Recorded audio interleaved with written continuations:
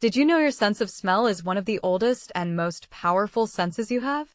Smell is closely linked to memory and emotions because of the brain's anatomy. The olfactory bulb connects directly to the limbic system, the center of emotions and memory. This is why a whiff of a certain scent can instantly bring back vivid memories. Humans can recognize over 1 trillion different scents, far more than previously believed. Smell also plays a crucial role in taste, explaining why food tastes bland when you have a cold. Interestingly, newborn babies can smell and recognize their mother's unique scent right after birth. Animals often have a much more acute sense of smell, sometimes thousands of times better than humans. Dogs, for example, can detect odors in parts per trillion, aiding in search and rescue missions. But did you know some plants use their smell to communicate and attract pollinators?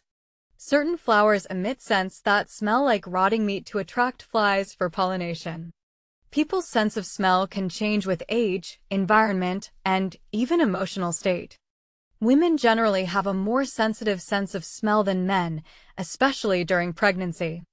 Scientists are even studying how smell could be used to diagnose diseases like Parkinson's early on. So next time you catch a scent, remember, it's more than just a smell. It's a powerful connection to your brain and the world.